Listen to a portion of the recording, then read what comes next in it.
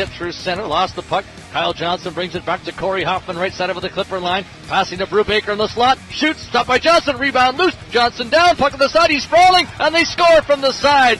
Brubaker was the guy that put it in, and it's a 2-1 Clipper lead.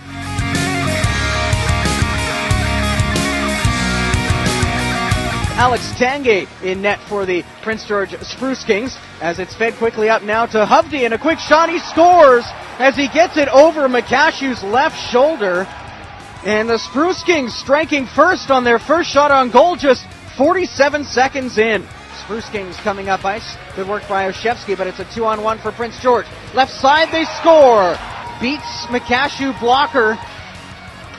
Back to the point. Brubaker shot deflects in, they score. Ponak, nice deflection as he was left alone at the side. It's 3-0 Prince George.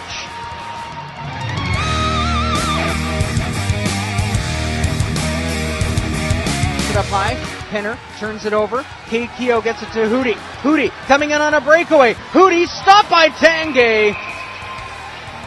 From the end boards, played to the far boards.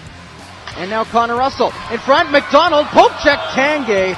What a stop as Tanguay perfectly played the poke check.